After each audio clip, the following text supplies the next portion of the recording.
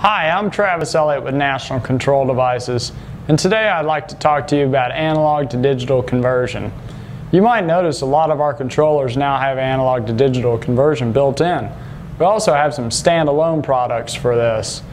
Now, I want to go over this a little bit with you today, tell you some of the rules with it, tell you some of the capabilities, and maybe it'll help you decide whether or not you need it, or maybe help you figure out how to use it.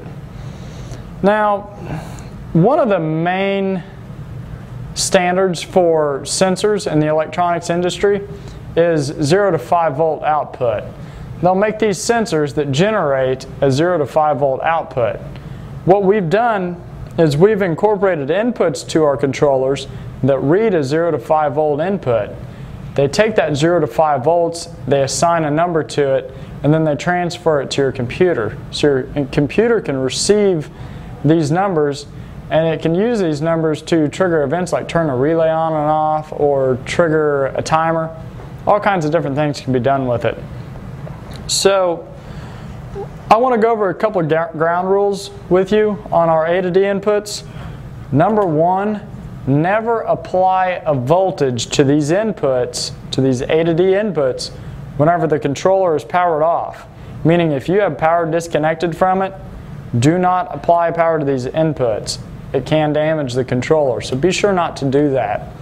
Another thing, these inputs are rated from 0 to 5 volts DC, and you have to stay within those tolerances. You can never apply a negative DC voltage, you can never apply a voltage over to 5 volts, and you can never apply an AC current voltage. So be sure and remember that, and then also remember that the ground to these A to D inputs is shared with the controller. So you may need to know that. So a couple other things to add would be some of our controllers, most of our controllers are capable of 8 or 10-bit resolution.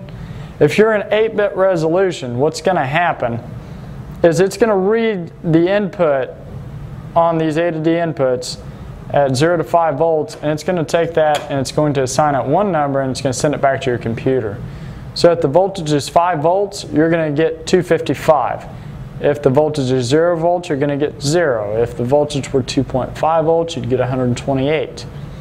This is in 8-bit mode. Now in 10-bit mode, and some controllers which have 12-bit resolution, you're going to get 2 bytes received back from the controller. One's your most significant byte, and one's the least significant byte. If you're going to be doing this, be sure and read our article on A to D conversion on the resources page of our website. It'll tell you exactly how to do this. So do that, read that article, read the manual for the controller you have, and that should pretty well line out what you need to know. The manual and the article is going to tell you how to read the status of these inputs. The board's not constantly transmitting that input on the controller to your computer. You have to query the device for that input. So you have to say, what is the status of A to D input 1? It'll return a value. What is the A to D status of input 2? It'll return a status to you.